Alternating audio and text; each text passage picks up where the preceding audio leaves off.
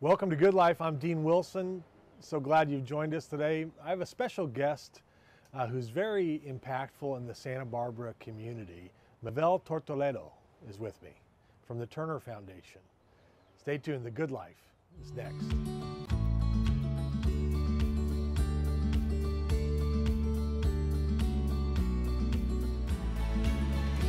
This is Good Life. I'm Dean Wilson. I'm so glad you joined us today. Just a reminder, you can always see all the interviews from our programs at goodlifetelevision.org. We're glad you're joining us wherever you are. Welcome.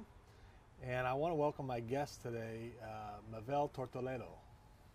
Yes. I worked on the pronunciation all morning. Mavel, welcome. Mavel is a wonderful person, and Mavel is the director of the Community Learning Centers for the Turner Foundation. The Turner Foundation, for those of you who don't know, here in Santa Barbara, California, owns and operates low-income housing communities with supportive services that are built in that we're going to talk about. And so Mavel is over what goes on in those two properties at those community learning centers, and thanks for coming. Thank you for having me. Did you grow up here? I did not. Where'd you grow up? No, I grew up all over down south, so LA. In LA, yeah, mainly San Pedro. So Okay. LA area, Long Beach area. We moved around a lot, so I lived in Torrance, Carson, Long Beach, and then ended up in San Pedro. Okay. Yeah. Tell me about your family. We're really close. So a lot of the family that I have here in California are all my mom's side. So we grew up really close. I have two sisters. One who's, I say my little sister, but she's 30, and then a younger sister who's 6. So there's a huge gap. Wow. Yeah. But yeah, we're really tight-knit and very loving and supportive family. Nice. And then UCSB brought you here. Yes. And did you go there for 4 years? I did, yeah. And so how'd you like it? I mean, there was definitely some up and downs with college, as I'm sure there is for everyone, but it was great. I love Santa Barbara. I mean, I never left, so that's a testament to that. But it was really great. I got to really experience a lot with an organization that I was in. But I loved it. I really did. And then out of UCSB, you've had an interesting career, and I was noticing not just your jobs, but you've been involved in a lot of things. It seems like you have a heart to give back. Yeah. Is that true? Yeah. So, I mean, it started, I would say, probably, I did a lot of volunteering when I was in high school. So I volunteered with the YWCA, so tutoring and mentoring a lot of younger girls. Huh.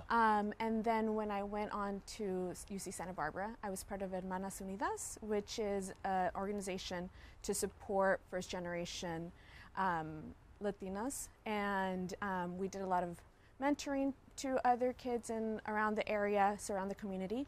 And I was the leader, the committee leader of Mentor, which we went to low-income, underrepresented high schools around the LA area. We brought them to UCSB. They got to experience 3 days of what it is to be a college student in hopes of, getting them to really think about college and move forward, hopefully end up at a 4-year. Wow. Yeah. So how did you start volunteering in high school? Is that something your mom told you to do, or did you just think of it?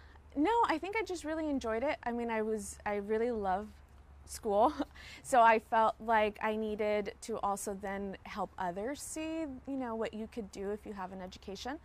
So I think it just stemmed from that, and I really had really good mentors growing up. So they were part of the YWCA, so I was really involved with them. Okay. And then you went to work at Noah's Anchorage. Tell us about Noah's Anchorage here in town and what they do. Yeah. So they're part of the YMCA, so the Channel Islands YMCA, which a lot of people do not know about.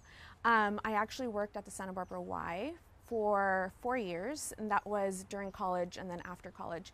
And I didn't even know about Noah's Anchorage or Youth and Family Services. So Noah's Anchorage is a shelter for youth who are either homeless, runaway, or they have just a hard time at home with their parents. It could range from maybe not going to school or just trauma throughout their whole life. So it's a shelter for ages 12 to 17. And they provide a safe place for them to go, kind of provide a cool off, but it's also when I first started, we also had foster youth. And a lot of things happened in the past couple of years with legislations, so we no longer have foster youth be a placement. I'm not there anymore, Yeah. but while I was there towards the end of my place there, we didn't have a foster youth placement. But if they showed up because they ran away from a foster placement, they could stay there. Wow, so they live there? Yes. How yeah. many? We have 8, so it's 8 beds. Wow. And during the pandemic, we had to lower it to 4, just for social distancing purposes. But I think the longest stay since I was there was 2 years. So a youth was there until he turned 18. Wow. That's amazing. Yeah, it's really great work. How long have they been doing that? So it's been 47 years. A long time. Yeah, a long time. So they've been in the community prior to being part of the Channel Islands YMCA. So they were independent, and it was called Climb Bottle. And I believe they went through a lot of changes, but a lot of people in the past knows that as Climb Bottle. Wow. Are there opportunities, I was wondering about this, to mentor or care for, bless kids at Noah's Anchorage? I mean, is there, how can the community be involved? If somebody was watching this, they said, I'd like to do something for. Right. Yeah. Is that possible? It's possible. There's definitely volunteering opportunities. With the foster youth, there's a mentorship program that they get based on their case. So they do have CASAs, which is a court-appointed special advocate. But for other youth, it's sometimes difficult because of confidentiality. So that plays a big role, and I think, but community can definitely get involved. And they can give. They can definitely give. Assuming, Yeah, they can definitely give. And I know that in the past when I was there, I would try to get a lot of donations because we also serve the older population, so the homeless older population. Okay. The young adults, I should say. Yeah. So 18 to 24. Wow. Yeah. That's fantastic. And you were there a while, 8 years? 8 years. Yeah. Wow. Yeah. And then you came to the Turner Foundation. I did. Which we're very thankful for and we're happy about. Let's talk about kind of the vision for the community centers that exist there. I think it's an incredible model that the Turner Foundation has set up where, 2 decent-sized apartment communities, we have community learning centers in the middle of them. So the kids, there's no transportation, there's no sign-up, it's there, it's free. Yeah. So tell us kind of what goes on there.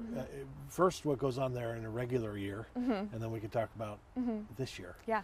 But talk about that. Yeah, so in a regular year, it's an after-school program. So they're able to, and not just an after-school program, but it's really enrichment programs that they provide. So they go there after school. It's the kids, like you mentioned, that are there, who live there. So they can get music programs, there's dance programs, it's cooking programs, so they can get all of that, and also tutoring, so they get support with school. And then now we were trying to figure out how to serve and what was the need, and it seemed like when the centers closed down in March during the pandemic and how abrupt it was, a lot of kids were not showing up to tutoring, maybe not necessarily because they didn't want to, but it was hard for them, and whoever did show up, it was difficult. There's overcrowding in the apartments, maybe not a safe or a quiet space for them to do homework. So we figured, okay, we have time to figure this out, and we're doing remote learning. So they're doing distance learning at their schools. So then we are providing a place for them to be able to really focus on school and also have staff around if they need support. But it's also, I think, helpful for the parents, because a lot of the parents either do not know the technology or have to go to work or have younger kids that they need to kind of focus on. So it's really overall for everyone. That's for fantastic. The whole family. And I know, so it's like up to 30 or around there that can fit socially distanced. Right. But at both properties, kids who live in these West Side neighborhoods at those properties can come free. It's staffed, and they can have an opportunity to learn that. Yeah, exactly. That's fantastic. I know that over the years, one of the things that I think has been unique and great about what happens at the Turner Foundation properties is there's a relationship between the staff and the teachers, Yes. or principals even, Yeah. at the schools. Yeah. Is that something that you're going to continue? Is Yeah. that something that is exciting to you? Yeah, no, definitely. That's probably what's most exciting. I think growing up, both my parents didn't speak English, so I had to do a lot of the translating. And for me, like I mentioned, I love school. So I understand the need for an advocate, the need for that person to provide support and also bridge that communication between the teachers and the parents. So I actually attended 2 back-to-school nights virtually on Zoom. Oh, you did? Yeah, I did. So I actually saw one of the parents there, and then I was able to kind of chime in and talk with the teachers and ask questions. So I am emailing all teachers. I'm also going to be meeting with the parents in 2 weeks to see how we can support. They have parent conferences coming up, so I want to be as involved and have the community center and the staff be as involved with the kids, because you know, this distance learning is something new for everyone, Yeah. and we want to make sure that our kids succeed. That's so great. Do the principals or teachers wonder who you are?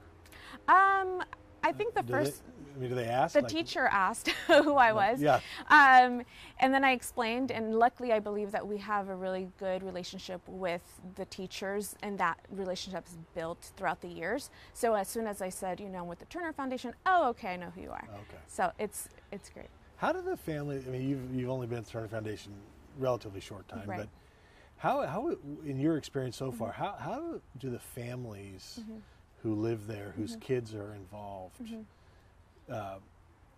react to what's going on? Yeah. I mean, what's the dynamic like? Yeah. When I met with the parents before programming started to see, you know, what is the need? Do you need our support? A lot of the parents said, even if you just help us one day, that would be really helpful. Really? This is so stressful. I want to support as much as I can. I had a mom tell me, you know, I don't know if they're doing what they're supposed to be doing, because I don't read English, and I'm just assuming that they know what they're doing. So I think it just shows how much disconnect there is, but also that they do need our support, Right. and that need is there. It's so good. What's it like to like school? I haven't had that experience. I don't know. I mean, You've always just liked it. I've always liked it. I mean, I had a conversation with Donnie not too long ago where I'm getting my master's degree. You're still in school. I'm still in school, so I really enjoy it. What are you're getting your master's in what? Master's in business. Business. So I'm getting my Business MBA. administration. Yes. Yes. Wow. I didn't know that. Yeah, I'll be done in December.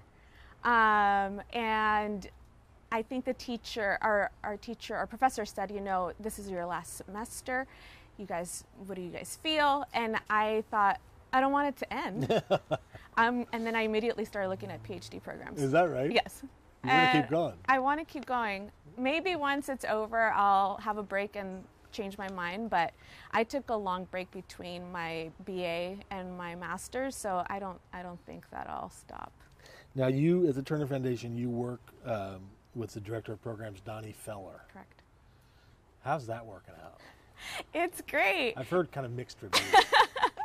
It's great, actually. No, Donnie's really great. I have not. I mean, I've had really great supervisors, and I've been at, you know, jobs for long periods of time. So I've been really been able to work with them. Yeah. But I think Donnie he's really great. You think he's a keeper? He's a keeper. Okay, good. He helps you, and I think the way that he appreciates the staff is amazing. Right. Yeah. Okay, good. See, this is good. Yeah. We have that on film. We need to talk before we have a couple minutes left, but Yeah. we need to talk a little bit about the Dodgers. Oh, yes. So you have a son, I do. and I've seen on your Facebook page that the Dodgers are a big part of your heart and life, Yeah. like mine. Yes. So this is going to be, we're taping this right now here in September, but it's not going to be airing until later, Okay. after the baseball season's over. Over. Okay. So we're going to get this on record. Yes, we are. Is this the year for the This- Dodgers to win the championship? This has to be the year. Are you predicting that? I am predicting that. Are you predicting that? Yeah. Perfect. So then let's both agree. Of us. Okay. Okay, so we're on camera saying 2020 is the year 2020 that the is the Dodgers are year. going to win it all. I believe that. Okay, I hope that's true. Yeah, we me don't too. know. We don't know. This will be on sometime. They'll either think we're geniuses They will. or heartbroken. Or one or Again. the other. Yeah. It's like, okay, it's time now. Mavel, it's Yeah. great to have you. Thanks for all you've done for the community over the Yeah. years and for the Turner Foundation. And if people want to get involved, organizations want to get involved with the Turner Foundation, Yes. how would they do that? They could reach out. So if they want to, The website the is, website has, I believe, all the emails and the so contacts.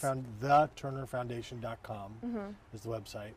And if somebody wants to volunteer, donate, Yeah, donate any. yeah, because I know, for example, in the music program, Right. I mean, the companies and the organizations that have come alongside, Santa Barbara Bowl Foundation, DW Drums, Sonos, Santa Barbara Arts and Culture. I mean, it's amazing the people that have come alongside to provide right. music. Right. And so I wanted to get that out there, that if there's other people in Other other ways, areas of right. interest, Absolutely. people can do that. Yes, definitely. Wonderful. Okay. Thanks for coming, Thank you. and we'll see you next time.